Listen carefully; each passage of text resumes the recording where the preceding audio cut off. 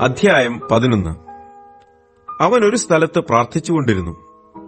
തീർന്ന ശേഷം ശിഷ്യന്മാരിൽ ഒരുത്തൻ അവനോട്, കർത്താവേ, യോഹന്നാൻ തന്റെ ശിഷ്യന്മാരെ പഠിപ്പിച്ചതുപോലെ ഞങ്ങളെയും പ്രാർത്ഥിപ്പാൻ പഠിപ്പിക്കണമേ എന്ന് പറഞ്ഞു. അവൻ അവരോട് പറഞ്ഞത്, നിങ്ങൾ പ്രാർത്ഥിക്കുമ്പോൾ ചൊല്ലേണ്ടത്, സ്വർഗസ്ഥനായ ഞങ്ങളുടെ പിതാവേ, നിന്റെ നാമം വിശുദ്ധീകരിക്കപ്പെടണമേ, നിന്റെ രാജ്യം വരേണമേ, നിന്റെ ഇഷ്ടം സ്വർഗത്തിലെ പോലെ ഭൂമിയിലും ആകണമേ. ഞങ്ങൾക്ക് ആവശ്യമുള്ള ആഹാരം ദിനംപ്രതി തരയണമേ. ഞങ്ങളുടെ പാപങ്ങളെ ഞങ്ങളോട് ക്ഷമിക്കണമേ. ഞങ്ങൾക്ക് കടംപെട്ടിരിക്കുന്ന ഏവനോടും ഞങ്ങളും ക്ഷമിക്കുന്നു. ഞങ്ങളെ പരീക്ഷയിൽ കടത്തരുതേ, ദുഷ്ടങ്കിൽ നിന്ന് ഞങ്ങളെ വിടുവിക്കണമേ. പിന്നെ അവൻ അവരോട് പറഞ്ഞത്, നിങ്ങളിൽ ആർക്കെങ്കിലും ഒരു സ്നേഹിതനുണ്ട് എന്നിരിക്കട്ടെ. അവൻ അർദ്ധരാത്രിക്ക് അവന്റെ അടുക്കൽ ചെന്ന്, സ്നേഹിത, എനിക്ക് 3 അപ്പം വായ്പ തരണം. എന്റെ ഒരു സ്നേഹിതൻ വഴിയാത്രയിൽ എന്റെ അടുക്കൽ വന്നു. അവന് വിളമ്പിക്കൊടുപ്പാൻ എന്റെ പക്കൽ ഏതുമില്ല എന്ന് അവനോട് പറഞ്ഞാൽ, എന്നെ പ്രയാസപ്പെടുത്തരുത്, കഥ കടച്ചിരിക്കുന്നു, പൈതങ്ങളും എന്നോടുകൂടെ കിടക്കുന്നു, എഴുന്നേറ്റ് തരുവാൻ എനിക്ക് കഴിയുകയില്ല എന്ന് അകത്തുനിന്ന് ഉത്തരം പറഞ്ഞാലും, അവൻ സ്നേഹിതനാകൊണ്ട് എഴുന്നേറ്റ് അവന് കൊടുക്കുകയില്ലെങ്കിലും അവൻ ലജ്ജ കൂടാതെ മുട്ടിക്ക നിമിത്തം എഴുന്നേറ്റ് അവന് വേണ്ടുന്നിടത്തോളം കൊടുക്കും എന്ന് ഞാൻ നിങ്ങളോട് പറയുന്നു. യാചിപ്പിൻ, എന്നാൽ നിങ്ങൾക്ക് കിട്ടും. അന്വേഷിപ്പിൻ, എന്നാൽ നിങ്ങൾ കണ്ടെത്തും. മുട്ടുവിൻ, എന്നാൽ നിങ്ങൾക്ക് തുറക്കും. യാചിക്കുന്നവന് ഏവനും ലഭിക്കുന്നു, അന്വേഷിക്കുന്നവൻ കണ്ടെത്തുന്നു, മുട്ടുന്നവന് തുറക്കും എന്ന് ഞാൻ നിങ്ങളോട് പറയുന്നു. എന്നാൽ നിങ്ങളിൽ ഒരപ്പനോട് മകൻ അപ്പം ചോദിച്ചാൽ അവന് കല്ല് കൊടുക്കുമോ? അല്ല, മീൻ ചോദിച്ചാൽ മീനിനു പകരം പാമ്പിനെ കൊടുക്കുമോ? മുട്ട ചോദിച്ചാൽ തേളിനെ കൊടുക്കുമോ?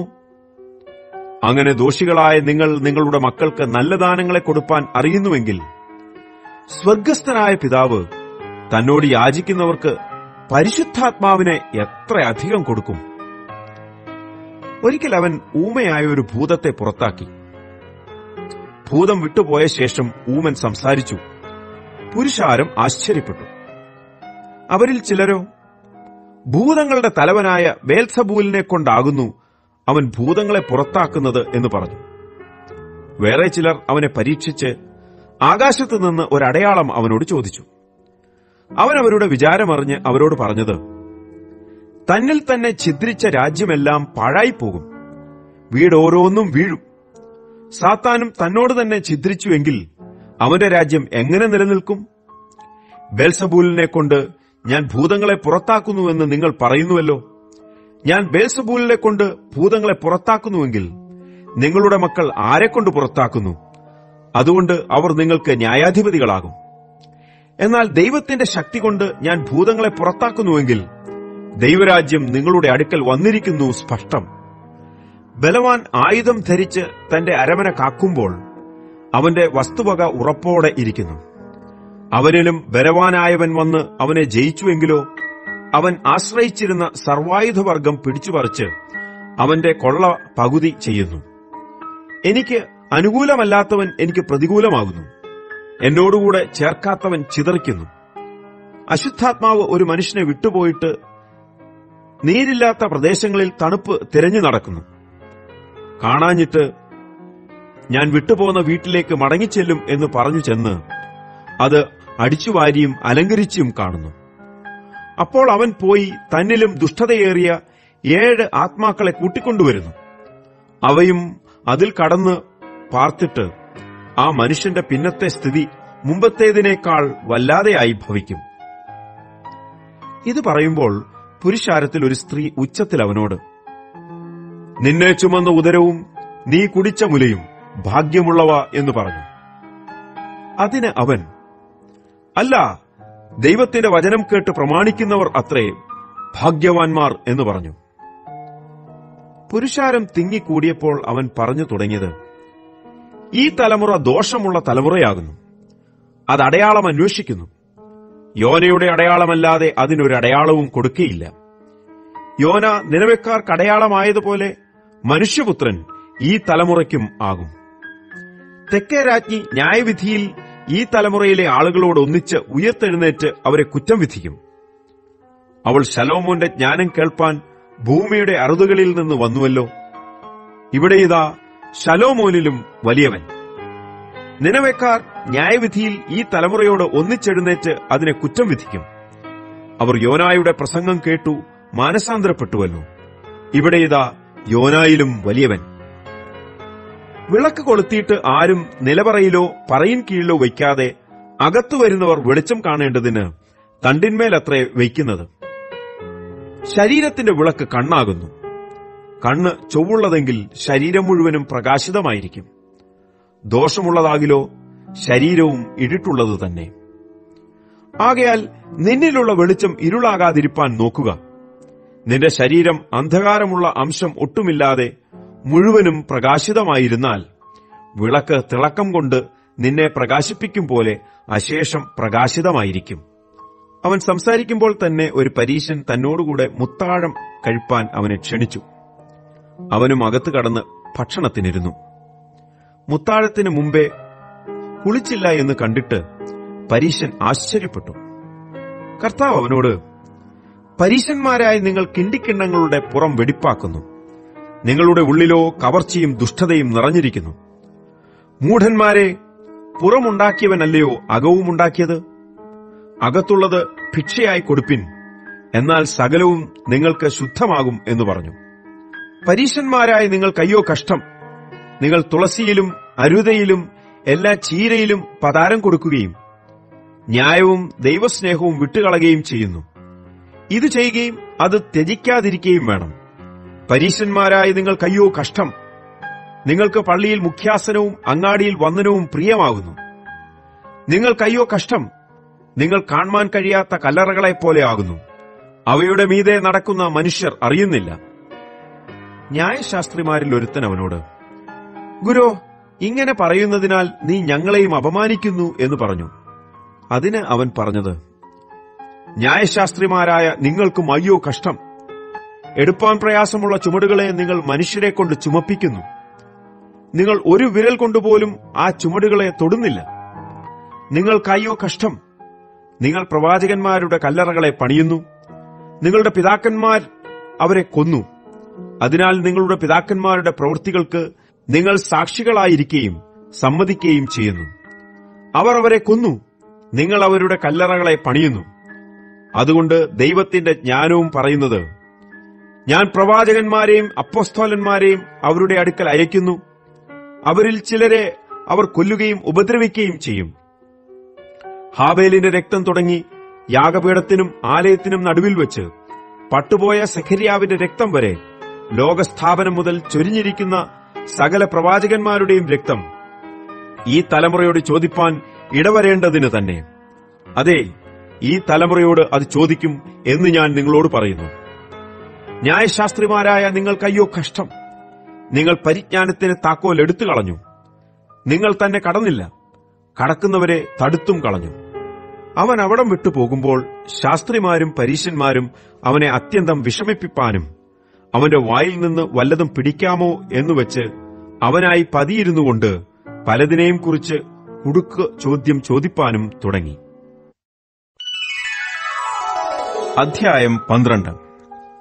അതിനിടെ പുരുഷാരം തമ്മിൽ ചവിട്ടുവാൻ തക്കവണ്ണം 1000 തിങ്ങിക്കൂടിയപ്പോൾ അവൻ ആദ്യം ശിഷ്യന്മാരോട് പറഞ്ഞു തുടങ്ങിയത്, പരീശന്മാരുടെ പുളിച്ചമാവായ കപടഭക്തി സൂക്ഷിച്ചുകൊള്ളുവിൻ.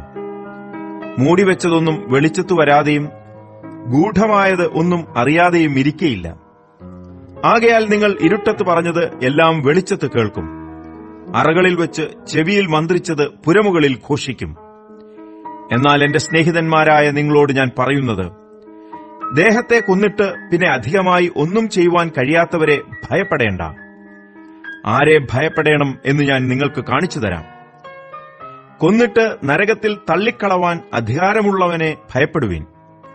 അതെ, അവനെ ഭയപ്പെടുവിൻ എന്ന് ഞാൻ നിങ്ങളോട് പറയുന്നു. 2 കാശിന് 5 കുരികിലിനെ വിൽക്കുന്നില്ലയോ? അവയിൽ ഒന്നിനെപ്പോലും ദൈവം മറന്നുപോകുന്നില്ല. നിങ്ങളുടെ തലയിലെ മുടി പോലും എല്ലാം എണ്ണിയിരിക്കുന്നു. ആകയാൽ ഭയപ്പെടേണ്ട. ഏറിയ കുരികിലിനേക്കാളും നിങ്ങൾ വിശേഷതയുള്ളവർ.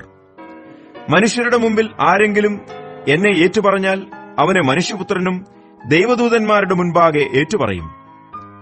മനുഷ്യരുടെ മുൻപിൽ എന്നെ തള്ളിപ്പറയുന്നവനെ ദൈവദൂതന്മാരുടെ മുമ്പിൽ തള്ളിപ്പറയും. മനുഷ്യപുത്രന്റെ നേരെ ഒരു വാക്ക് പറയുന്ന ഏവനോടും ക്ഷമിക്കും. പരിശുദ്ധാത്മാവിന്റെ നേരെ ദൂഷണം പറയുന്നവനോടോ ക്ഷമിക്കയില്ല എന്ന് ഞാൻ നിങ്ങളോട് പറയുന്നു. എന്നാൽ നിങ്ങളെ പള്ളികൾക്കും കോയ്മകൾക്കും അധികാരങ്ങൾക്കും മുമ്പിൽ കൊണ്ടുപോകുമ്പോൾ എങ്ങനെയോ എന്തോ പ്രതിവാദിക്കേണ്ടു, എന്തു പറയേണ്ടു എന്ന് വിചാരപ്പെടേണ്ട.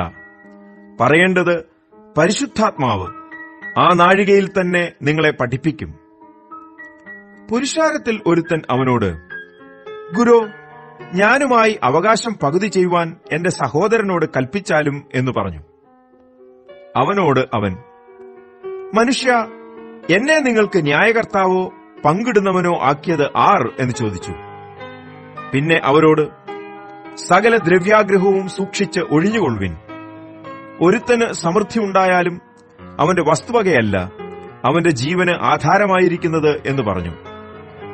ഒരുപമയും അവരോട് പറഞ്ഞത്, ധനവാനായ ഒരു മനുഷ്യന്റെ ഭൂമി നന്നായി വിളഞ്ഞു. അപ്പോൾ അവൻ, ഞാൻ എന്തു ചെയ്യേണ്ടു? എന്റെ വിളവ് കൂട്ടിവയ്പാൻ സ്ഥലം പോരാ എന്ന് ഉള്ളിൽ വിചാരിച്ചു. പിന്നെ അവൻ പറഞ്ഞത്, ഞാൻ ഇത് ചെയ്യും. എന്റെ കളപ്പുരകളെ പൊളിച്ച് അധികം വലിയവ പണിത് എന്റെ വിളവും വസ്തുവകയും എല്ലാം അതിൽ കൂട്ടിവയ്ക്കും. എന്നിട്ട് എന്നോട് തന്നെ, നിനക്കേറിയ ആണ്ടുകൾക്ക് മതിയായ അനവധി വസ്തുവക സ്വരൂപിച്ചു വച്ചിരിക്കുന്നു. ആശ്വസിക്ക, തിന്നുക, കുടിക്ക, ആനന്ദിക്ക എന്ന് പറയും. ദൈവമോ അവനോട്, മൂഢ, ഈ രാത്രിയിൽ നിന്റെ പ്രാണനെ നിന്നോട് ചോദിക്കും. പിന്നെ നീ ഒരുക്കിവെച്ചത് ആർക്കാകും എന്ന് പറഞ്ഞു. ദൈവവിഷയമായി സമ്പന്നനാകാതെ തനിക്കു തന്നെ നിക്ഷേപിക്കുന്നവന്റെ കാര്യം ഇങ്ങനെ ആകുന്നു. അവൻ തന്റെ ശിഷ്യന്മാരോട് പറഞ്ഞത്, ആകയാൽ എന്തു തിന്നും എന്ന് ജീവനായിക്കൊണ്ടും എന്തുടുക്കും എന്ന് ശരീരത്തിനായിക്കൊണ്ടും വിചാരപ്പെടരുത് എന്ന് ഞാൻ നിങ്ങളോട് പറയുന്നു. ആഹാരത്തെക്കാൾ ജീവനും ഉടുപ്പിനേക്കാൾ ശരീരവും വലുതല്ലോ. കാക്കയെ നോക്കുവിൻ, അത് വിതയ്ക്കുന്നില്ല, കൊയ്യുന്നില്ല, അതിന് പാണ്ഡികശാലയും കളപ്പുരയും ഇല്ല. എങ്കിലും ദൈവം അതിനെ പുലർത്തുന്നു. പറവജാതിയേക്കാൾ നിങ്ങൾ എത്ര വിശേഷമുള്ളവർ! പിന്നെ വിചാരപ്പെടുന്നതിനാൽ തന്റെ നീളത്തിൽ ഒരു മുഴം കൂട്ടുവാൻ നിങ്ങളിൽ ആർക്ക് കഴിയും? ആകയാൽ ഏറ്റവും ചെറിയതിനു പോലും നിങ്ങൾ പോരാത്തവരെങ്കിൽ ശേഷമുള്ളതിനെക്കുറിച്ച് വിചാരപ്പെടുന്നത് എന്ത്? താമര എങ്ങനെ വളരുന്നു എന്ന് വിചാരിപ്പിൻ. അവ അധ്വാനിക്കുന്നില്ല, നൂൽക്കുന്നതുമില്ല. എന്നാൽ ശലോമോൻ പോലും തന്റെ സകല മഹത്വത്തിലും ഇവയിൽ ഒന്നിനോളം ചമഞ്ഞിരുന്നില്ല എന്ന് ഞാൻ നിങ്ങളോട് പറയുന്നു. ഇന്നുള്ളതും നാളെ അടുപ്പിലിടുന്നതുമായ വയലിലെ പുല്ലിനെ ദൈവം ഇങ്ങനെ ഉടുപ്പിക്കുന്നുവെങ്കിൽ അല്പവിശ്വാസികളെ, നിങ്ങളെ എത്രയധികം! എന്തു തിന്നും എന്തു കുടിക്കും എന്ന് നിങ്ങൾ ചിന്തിച്ച് ചഞ്ചലപ്പെടരുത്. ഈ വകയൊക്കെയും ലോകജാതികൾ അന്വേഷിക്കുന്നു. നിങ്ങളുടെ പിതാവോ ഇവ നിങ്ങൾക്ക് ആവശ്യം എന്നറിയുന്നു. അവന്റെ രാജ്യം അന്വേഷിപ്പിൻ, അതോടുകൂടെ നിങ്ങൾക്ക് ഇതും കിട്ടും. ചെറിയ ആട്ടിൻകൂട്ടമേ, ഭയപ്പെടരുത്. നിങ്ങളുടെ പിതാവ് രാജ്യം നിങ്ങൾക്ക് നൽകുവാൻ പ്രസാദിച്ചിരിക്കുന്നു. നിങ്ങൾക്കുള്ളത് വിറ്റ് ഭിക്ഷ കൊടുപ്പിൻ. കള്ളൻ അടുക്കുകയോ പുഴു കെടുക്കുകയോ ചെയ്യാത്ത സ്വർഗ്ഗത്തിൽ പഴകിപ്പോകാത്ത മടിശീലകളും തീർന്നുപോകാത്ത നിക്ഷേപവും നിങ്ങൾക്ക് ഉണ്ടാക്കിക്കൊള്ളുവിൻ. നിങ്ങളുടെ നിക്ഷേപം ഉള്ളിടത്ത് നിങ്ങളുടെ ഹൃദയവും ഇരിക്കും. നിങ്ങളുടെ അരകെട്ടിയും വിളക്ക് കത്തിയും കൊണ്ടിരിക്കട്ടെ. യജമാനൻ കല്യാണത്തിന് പോയി വന്നു മുട്ടിയാലുടനെ വാതിൽ തുറന്നുകൊടുക്കേണ്ടതിന് അവൻ എപ്പോൾ മടങ്ങിവരും എന്ന് കാത്തുനിൽക്കുന്ന ആളുകളോട് നിങ്ങൾ തുല്യരായിരിപ്പിൻ. യജമാനൻ വരുന്നേരം ഉണർന്നിരിക്കുന്നവരായി കാണുന്ന ദാസന്മാർ ഭാഗ്യവാൻമാർ. അവൻ അരകെട്ടി അവരെ ഭക്ഷണത്തിന് ഇരുത്തുകയും വന്നവർക്ക് ശുശ്രൂഷ ചെയ്യുകയും ചെയ്യും എന്ന് ഞാൻ സത്യമായി നിങ്ങളോട് പറയുന്നു. അവൻ രണ്ടാം യാമത്തിൽ വന്നാലും മൂന്നാമതിൽ വന്നാലും അങ്ങനെ കണ്ടുവെങ്കിൽ അവർ ഭാഗ്യവാൻമാർ. കള്ളൻ ഇന്ന നാഴികയ്ക്ക് വരുന്നു എന്ന് വീട്ടുടയവൻ അറിഞ്ഞിരുന്നുവെങ്കിൽ അവൻ ഉണർന്നിരുന്ന് തന്റെ വീട് തുരപ്പാൻ സമ്മതിക്കയില്ല എന്നറിവിൻ. നനയാത്ത നാഴികയിൽ മനുഷ്യപുത്രൻ വരുന്നതുകൊണ്ട് നിങ്ങളും ഒരുങ്ങിയിരിപ്പിൻ. കർത്താവേ, ഈ ഉപമ പറയുന്നത് ഞങ്ങളോടോ എല്ലാവരോടും കൂടെയോ എന്ന് പത്രോസ് ചോദിച്ചതിന് കർത്താവ് പറഞ്ഞത്, തക്ക സമയത്ത് ആഹാരവീതം കൊടുക്കേണ്ടതിന് യജമാനൻ തന്റെ വേലക്കാരുടെ മേലാക്കുന്ന വിശ്വസ്തനും ബുദ്ധിമാനുമായ ഗൃഹവിചാരകൻ ആർ? യജമാനൻ വരുമ്പോൾ അങ്ങനെ ചെയ്തു കാണുന്ന ദാസൻ ഭാഗ്യവാൻ. അവൻ തനിക്കുള്ള സകലത്തിനും അവനെ വിചാരകനാക്കി വയ്ക്കും എന്ന് ഞാൻ സത്യമായിട്ട് നിങ്ങളോട് പറയുന്നു. എന്നാൽ ദാസൻ യജമാനൻ താമസിച്ചേ വരികയുള്ളൂ എന്ന് ഹൃദയത്തിൽ പറഞ്ഞ് ബാല്യക്കാരെയും ബാല്യക്കാരത്തികളെയും തല്ലുവാനും തിന്നുകുടിച്ച് മതിപ്പാനും തുടങ്ങിയാൽ, അവൻ നോക്കിയിരിക്കാത്ത നാളിലും അറിയാത്ത നാഴികയിലും ആ ദാസന്റെ യജമാനൻ വന്ന് അവനെ ദണ്ഡിപ്പിക്കുകയും അവന് അവിശ്വാസികളോടുകൂടെ പങ്ക് കൽപ്പിക്കുകയും ചെയ്യും. യജമാനന്റെ ഇഷ്ടമറിഞ്ഞിട്ട് ഒരുങ്ങാതെയും അവന്റെ ഇഷ്ടം ചെയ്യാതെയും ഇരിക്കുന്ന ദാസന് വളരെ അടികൊള്ളും. അറിയാതെ കണ്ട് അടിക്ക് യോഗ്യമായത് ചെയ്തവനോ കുറെ അടികൊള്ളും. വളരെ ലഭിച്ചവനോട് വളരെ ആവശ്യപ്പെടും. അധികം ഏറ്റുവാങ്ങിയവനോട് അധികം ചോദിക്കും. ഭൂമിയിൽ തീയിടുവാൻ ഞാൻ വന്നിരിക്കുന്നു. അതിപ്പോഴേ കത്തിയെങ്കിൽ കൊള്ളായിരുന്നു എന്നല്ലാതെ ഞാൻ മറ്റെന്തിച്ഛിക്കേണ്ടു? എങ്കിലും എനിക്കൊരു സ്നാനം ഏൽപ്പാനുണ്ട്. അത് കഴിയുവോളം ഞാൻ എത്ര ഞെരുങ്ങുന്നു. ഭൂമിയിൽ സമാധാനം നൽകുവാൻ ഞാൻ വന്നിരിക്കുന്നു എന്ന് തോന്നുന്നുവോ? അല്ലല്ല, ഛിദ്രം വരുത്തുവാനത്രേ എന്ന് ഞാൻ നിങ്ങളോട് പറയുന്നു. ഇനിമേൽ ഒരു വീട്ടിൽ 20 മൂവരും 3 20 ഇങ്ങനെ 5 പേർ തമ്മിൽ ഛിദ്രിച്ചിരിക്കും. അപ്പൻ മകനോടും മകൻ അപ്പനോടും അമ്മ മകളോടും മകൾ അമ്മയോടും അമ്മാവിയമ്മ മരുമകളോടും മരുമകൾ അമ്മാവിയമ്മയോടും ഛിദ്രിച്ചിരിക്കും. പിന്നെ അവൻ പുരുഷാരത്തോട് പറഞ്ഞത്, പടിഞ്ഞാറ് നിന്ന് മേഘം പൊങ്ങുന്നത് കാണുമ്പോൾ പെരുമഴ വരുന്നു എന്ന് നിങ്ങൾ ഉടനെ പറയുന്നു. അങ്ങനെ സംഭവിക്കുകയും ചെയ്യുന്നു. തെക്കൻ കാറ്റ് ഊതുന്നത് കണ്ടാലോ അത്യുഷ്ണമുണ്ടാകുമെന്ന് പറയുന്നു. അത് സംഭവിക്കുകയും ചെയ്യുന്നു. കപടഭക്തിക്കാരെ, ഭൂമിയുടെയും ആകാശത്തിന്റെയും ഭാവത്തെ വിവേചിപ്പാൻ നിങ്ങൾക്ക് അറിയാം. എന്നാൽ ഈ കാലത്തെ വിവേചിപ്പാൻ അറിയാത്തത് എങ്ങനെ? ന്യായമായതെന്തെന്ന് നിങ്ങൾ സ്വയമായി വിധിക്കാത്തതും എന്ത്? പ്രതിയോഗിയോടുകൂടെ അധികാരിയുടെ അടുക്കൽ പോകുമ്പോൾ വഴിയിൽ വെച്ച് അവനോട് നിരന്നുകൊള്ളുവാൻ ശ്രമിക്കാം.